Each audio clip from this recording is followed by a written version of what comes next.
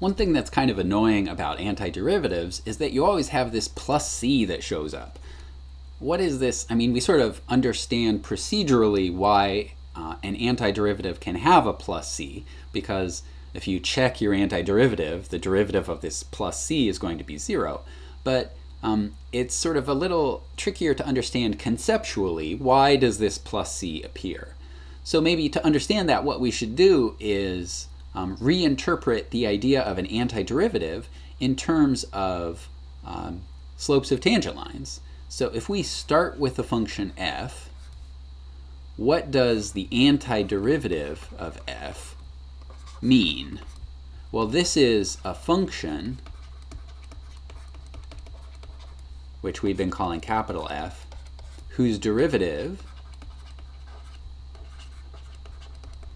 which is capital F prime, is f of x, but that means it's a function f of x whose tangent line at x has slope f of x, right? If we interpret it in terms of graphs. So what we can do to figure out what this plus c is doing is think about starting with a function and then looking at functions whose tangent lines are slopes of tangent lines are given by the function we started with. So here's an example. It's set up a little unfortunately in that GeoGebra wants to call the derivative function f prime instead of f, and the original function, or the antiderivative, little f instead of capital F. So if this is the function we start with, then its antiderivative looks like this, right? The antiderivative of x is 1 over x squared. And the slope of every tangent line on this derivative graph, the green one, the slope on the green graph is given by the height of the blue graph. Well, so what about the plus c? Well, here's another copy of that antiderivative graph, and what I can do is have a slider for this function g of x that will be my value for c. So right now it's c is 0, so there's no plus anything over here. So what I'm going to do is change c. And remember, what makes this orange graph an antiderivative of the blue graph is the fact that slopes of tangent lines on the orange graph are the same as heights on the blue graph, right? So as we change c, visualize what happens to the slopes of the tangent lines. Okay, so here we go. Changing c.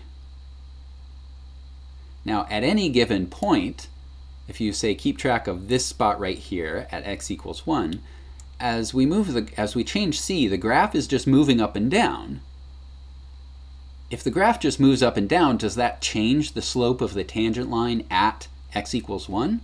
Well, no. Shifting a graph up and down doesn't change the slope of any tangent line, and that means that as c changes, the derivative of this orange graph is always the same. Well, if the derivative of the orange graph was this blue one to begin with, then the derivative of the orange graph is still the blue graph, even after we've shifted it.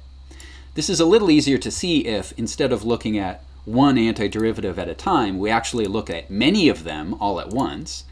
So here is many antiderivatives, right? These are all that same graph, but just shifted up and down different amounts. And what we can do is plot the slopes of many tangent lines, right? So here are all of the tangent lines to all of these antiderivatives at the same x coordinate. And you can see all of these tangent lines, they all have the same slope. Even if we move the point where we're looking at the slopes of the tangent lines, all of the slopes change, but they change together, right? And that means that all of these functions have the same derivative function because the slope of their tangent line is always the same at every x value. And indeed, this is set up so that the derivative of all of these green graphs is this blue graph. So what this is telling us is that this plus c that shows up, that's showing up because shifting a graph vertically does not change the slope of the tangent line to a graph, and so it won't change the derivative either. So that's what the plus c is in all of our antiderivatives. It's just a vertical shift